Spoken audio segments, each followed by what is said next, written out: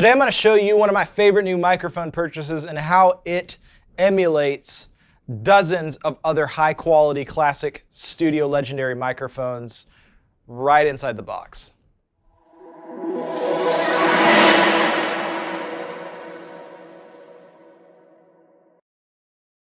So the mic that I just purchased for our new studio is the Slate VM-1. It's a large diaphragm condenser microphone. It's the one that I have set up right over there. And it comes with, if you get the full package, this Slate digital preamp, which is super, super clean. Basically, the goal that they wanted to do with this microphone was to have the flattest, most non-hyped, just flat frequency response possible. And this preamp doesn't add like really any sonic coloration. It's very, very, it's an ultra linear microphone preamp that's also got an active direct box too, so you can put a guitar or bass into it as well too. But I use this every day on vocals, and I've had artists coming in here lately who have just been blown away with how good their mix sounds in their headphones and how fun this mic is to sing into. So I want to show you a little bit of how I use it every day, and I'm going to show you some of the different models that come right in the plug-in. So this is the Slate VM-1, and I'll just sing something in it. This is by no means going to be a hit song. We'll pretend I'm recording a dog food commercial. I love dog food, it sure tastes good. But the best kind of dog food. What rhymes with good that's a dog food brand? I need to write something really quick. Take two. I love dog food, it's good for me. And the very best kind of dog food is pedigree.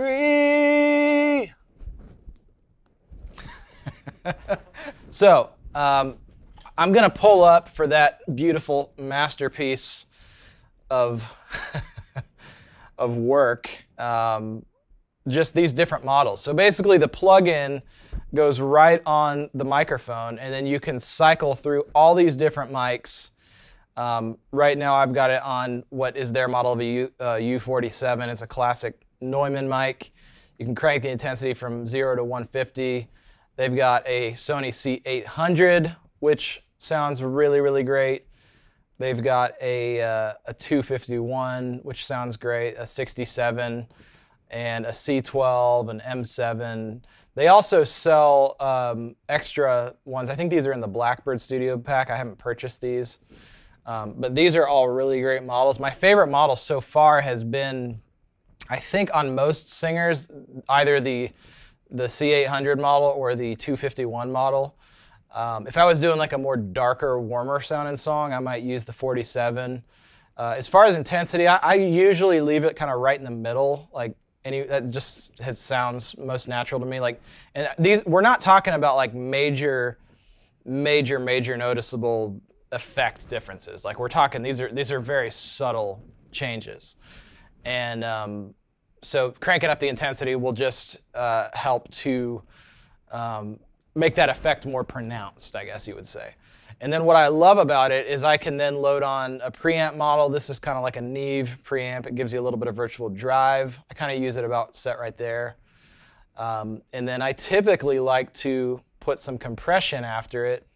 I like it to be kind of a slower attack, quicker release, to where my needle's pinning right about between the 1 and the 3. And then I'll typically put some EQ on it. I like their Neve EQ is pretty solid. A lot of people question, do you put the EQ before the compressor? To my ears, at least in this setup, it sounds the best after it. I'm not sure why. Typically, I'll just kind of brighten it up a little bit. I might carve off some low end under 80 hertz. So it'll just be adding some super top end brightness, some high mid brightness, and then I might actually kind of dig out some of the, depending on the singer, around like 400 hertz, and then I might thicken it up around 100. So that's kind of a typical what the vocal chain would look like. So I'll show you really quick just what it sounds like flipping through some of the microphones. All right, so this is the actual window. I'm just going to play it for you without any processing on it. This is what it sounds like. I love dog food, it's good for me. And the very best kind of dog food is pedigree. So pretty clean signal. If we put the virtual mix rack on, which is what contains the modeling and all of those other things I showed you, this is where you can actually choose which mic you use. So let's just cycle through some of these and hear what they sound like. And again, remember the difference is kind of subtle. So I love dog food, it's good for me. And the very best kind of dog food is pedigree. Let's check the 800. I love dog food, it's good for me. 251. And the very best kind of dog food 67. is pedigree. I love dog food, it's good for me. C12. And the very best kind of dog food M7. is pedigree. I love dog food, it's good for me. And the very best kind of dog food is pedigree. So you can kind of hear they're all subtle mods, and I don't even use them on full 100%, but that's kind of the goal of these. And so you can hear, like, the 800 is obviously really bright. I love dog food, it's 47 is darker.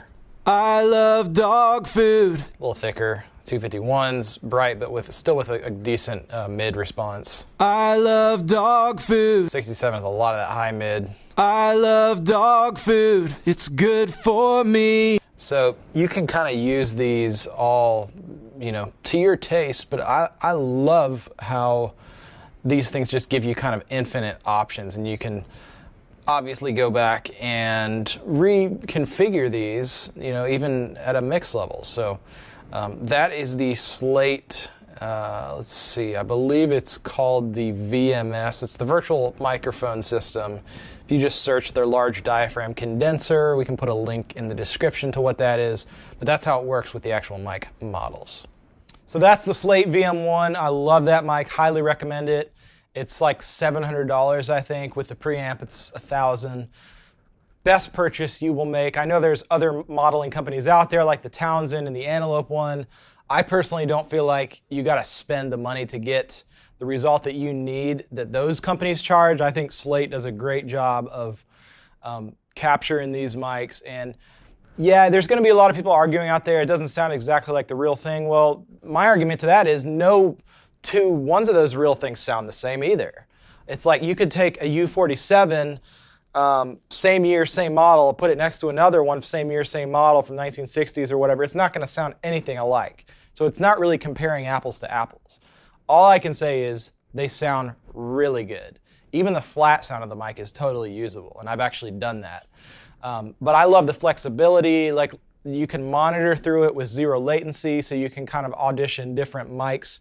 You can, like, if you get to mix stage and decide you don't even like what the model that you used was, you can even change it then, which is really, really nice. Or let's say that you get to send your vocalist or your artist a mix, and they're like, man, the vocal feels too bright. Maybe you don't want to EQ it. Maybe you just want to try switching the mic model to something that's less bright or less crispy or sibilant.